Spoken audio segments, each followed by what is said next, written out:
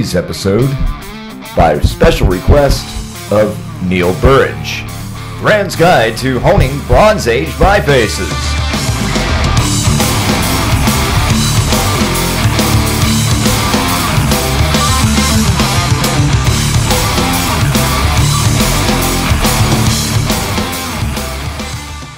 Hail, Thrand here. I'm going to do a special episode today, called on by Neil Burridge. We're addressing his Bronze Age swords, and he wanted to know how we were keeping them up so well. He was impressed. He looked at the videos, and he saw how they had a good edge even after we had cut through the ballistics gelatin heads. And he said that most people he sends the blades to, they lose their razor sharp edge after they use them, and they can't sharpen it. So he wanted us to know what we were doing. He didn't want to actually, I don't know if you can see it's shaving my arm. He didn't want to pollute what we do in any way. He just wanted us to show how we're keeping it up. But he wanted to know how we were doing such a good job, how we were keeping them clean, what we were doing, and he didn't want to add anything. He just wanted us to show our method or technique. And I was like, well, we can definitely do that for you. So today we're going to talk about hone stones. And these were very sacred to the Norse. Almost all cultures had used blades and edges back in the day. That's how you sharpened metal. And if you look at the old Norse legend of Thor, when he fought the giant that had a hone stone for a weapon, he threw it at him, and when Thor threw his hammer, he smashed the hone stone. The piece got stuck in his head. That's the story where Magni has to pick the leg up off of Thor, but he never got the piece out of his head. So the problem is, if you drop a hone stone, like this broke, I didn't break it myself, but it's kind of like bad luck. It's like breaking a mirror. There's also one story, just to add, about Odin. He had a hone stone, and he was walking along and saw two giants that he was trying to pass, and they were thralls. Well, he knew he was going to have trouble getting into the Jotunheim, and they were out trying to plow a field, and they were using a scythe, or not plow, but they were using a scythe to actually cut the field. Excuse me, but they were using a scythe to cut the field, and they were having a very hard time. Well, Odin tells him he could do it faster than any of them put together. They don't believe him, so he goes over there and he uses a stone on the scythe and shows them how easy it is to cut after it's actually sharp and not dull. Right after that, he throws a stone over his shoulder, and they all went over there and fight each other and kill each other trying to get a hold of the stone. That's how valuable these things were. They'd find in the graves. As a matter of fact, we posted something recently with a lot of these hone stones that they found in different graves. And it's one of the most common things, because they always bury the warriors with their weapons. They leave us joined to that man, and usually with a stone. Modern hone stones like these are usually made out of synthetic materials. They're not actual stones, so they can be made in any shape, and they're not as rare as they were back in the day to have a good, nice, long one. Like we have a really long one here, but modern ones, like I said, have a rough side and a smoother side. A lot of the natural ones, you have to use separate stones or stains back in the day. So anyway, let's get the video going here, and we'll actually start sharpening and show what we do. First of all, you have to assess your blade. Has it been bent in any way? If it is, even like the old katana, they had special jigs or rigs to bend it back, but you want to make sure your blade is perfectly straight as you can get it.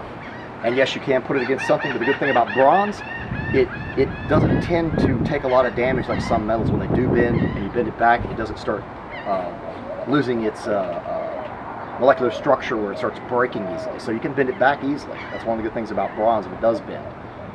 Make sure it's straight. Then look at your edge and see if it's actually bent. It can even on modern swords that are tempered, you can get an edge where if it hits something just right, it bends the edge on it because it's so thin, even though it's tempered. You need to straighten that back out, because naturally, if you look at his blades, he's went to a lot of work, and you pay extra for this type of hardening along the edge. Most people don't do this with their bronze swords. They don't actually hammer them. You can see the hammer marks on these blades. This helps harden the bronze, but he's hardened the edge especially by putting a groove or a niche all the way down it to help reinforce it and harden it. Well, you don't want to take any metal off that you don't want, so if you do have something that's bent to one side, you're going to have to get it straight. You might even have to bring out something like an anvil and use like a flat chisel and a hammer, lay it down against there and bend it back straight and try to tap it just a little bit to get it as straight as possible, because you don't want to lose any material. If you lose material, then you're damaging the edge, and to grind this back like some people do with some swords with sandpaper would probably be a big mistake, because you'd lose so much of your blade, and I would not use sandpaper on it unless it was absolutely necessary to get the shape back. Anyway, now that we've gotten past that point, let's go straight into sharpening. What I recommend is a rough-sided stone like this, and on softer metals, such as some soft stainless steels, iron, soft steel, bronze. I'm sure it'd work the same on copper. You get your angle and you pull it across, but no, don't use any oil. If this was steel and it was tempered, a lot of times I'll put some oil on here, or some people wet them. The Japanese will set it in a running stream with their stones. And they have different grade stones. Well, we're not worried about that because this is a very soft metal. And if you notice the angle I'm keeping, this is the angle I always use for these. And I experiment with different angles. Everybody will tell you 245s, 230s, or whatever. It depends on you and how quick the edge wears out, how sharp that you want it for use, and how it performs for you. On these, I've been using about this angle here. I don't know how to tell you exactly what it is. I don't use a shadow method. I use what feels right. And I just draw the whole blade. These can be sharpened like a knife with a long enough stone. Now, this is probably not the safest way to do it. I do that. But I will show you that normally I recommend this for people so they don't get mad at me if they get injured or something. Have it get something where it sticks in place. And if you're new to it and you're not good at it yet, you're not really sure of yourself, you can do this type of thing. Now, if this is a much longer weapon, which of course bronze and copper and so on is not going to be,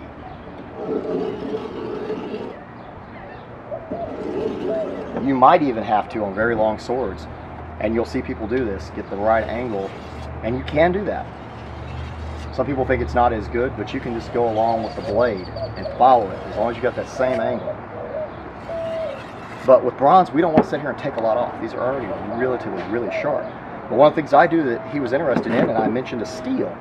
I used to work in a butcher market. Steel gives you more of a razor edge and also helps fix your edge. Let's say this edge gets folded, because microscopically it's like a saw teeth.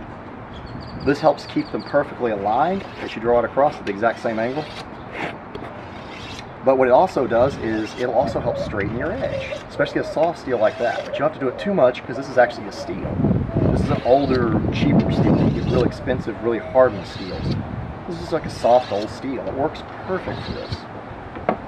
And what happens is that gives you this beautiful edge that shaves, and y'all can see hair coming off, but it shaves, and it's a wonderful way of doing it. And it keeps it in perfect condition.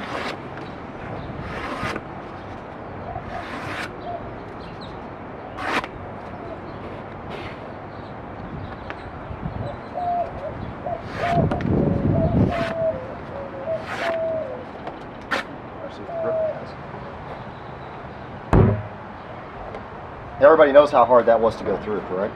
But that's a razor sharp edge with the taper on this designed for thrusting at the tip. And of course me doing a proper throwing technique allowing the sword to throw and accelerate. Not bad at all. I'm going to use a different grip today that was suggested by Roland Warzeka, just to see if it's a possibility they could have used something in some of the old drawings that we see with the Viking style swords to get a more reach, like a more of a reach out to the target, and see how well it cuts.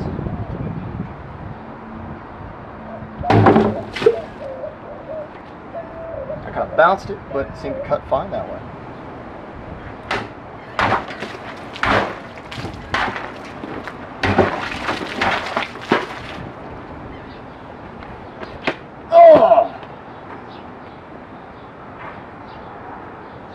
A wee bit of trouble getting through there, but it made it through. It's not as wet as it should be. Nice. That was a nice cut. It actually went clean through. Oh! Nice. And I'm sorry, as thick as this is, that's probably as clean as you're going to get with something so small, trying to muscle through it with not very much water. Sorry, we didn't have very long to soak these. And if you look at the ring, the inside's dry. That's not what you're supposed to cut, but we didn't have enough time, so sorry guys. I still think that's extremely impressive with a Bronze Age sword. That's a clean slice up to here, and then we get a tear where it's kind of wet, but if you look at that, I went for extreme material. This is 2.5 inches, which would be over 3 inches at the top of that, at least 4 inches. So me cutting through like that with this, and this being dry, I can't even judge how. Can they see this is dry? I mean, you can actually see that. It's dry in the center. I didn't get it wet very well. Oh well, I'm extremely impressed. I think that was an excellent cut. Hey, Thrand here. I hope you enjoyed the video. I had a lot of fun with these today. I mean, heck, I would want to buy these just to play around myself and not even have an extra just for any other reason, but one happens to be Eldgrim, so normally I don't do that. But I had fun today. These are a lot of fun. This one actually performed very well. We had semi-wet rolled newspaper, almost 3 inches, real close. That's over 4 inches at tatami. And for a small sword like this to slice through like that was impressive. But I can't even tell you if it's just 4 inches of tatami, considering that it was so dry. We realized that we didn't have enough time to soak it. I'm not even sure how long I had it soaked. I thought it was soaked all the way through well. But it performed very well. It was a lot of fun. I hope Neil Burridge enjoyed the video. We tried to have fun with it, test them out today. We tried to show the sharpness. One thing I might not have covered is if you want to keep them looking really pretty, just use a Scotch-Brite pad and wash them. You don't have to worry about a lot of oil and stuff like you would on iron or steel that'll rust easily. Because they don't rust.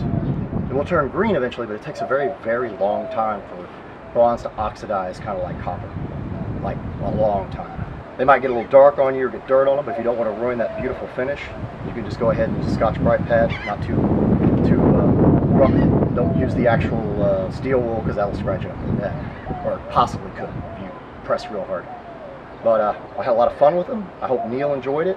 We're going to be back later with the spear video for the Iliad special, and before we'll actually test them out. We tried getting some poles in. We didn't like the poles we got, so we're getting different poles. I tried shaping them. Wasn't impressed with them. So we'll get that set up for you. Be sure and subscribe to our channel. Like us on Facebook. Help us out on Patreon. If you don't like Patreon and you want to donate to us, you can do /Thrand, spelled the old Than spelling, T-H-E-G-N, Thrand, T-H-R-A-N-D, on yahoo.com. That's my PayPal ID, so you can send me money directly. But be sure you send me an email and let me know that that's what you're doing or what you want me to do with the money. Because if we can, we'll actually use the money you donate to actually try to make what you want to see come about. And I hope you enjoyed the episode. I had a really good time. Farewell.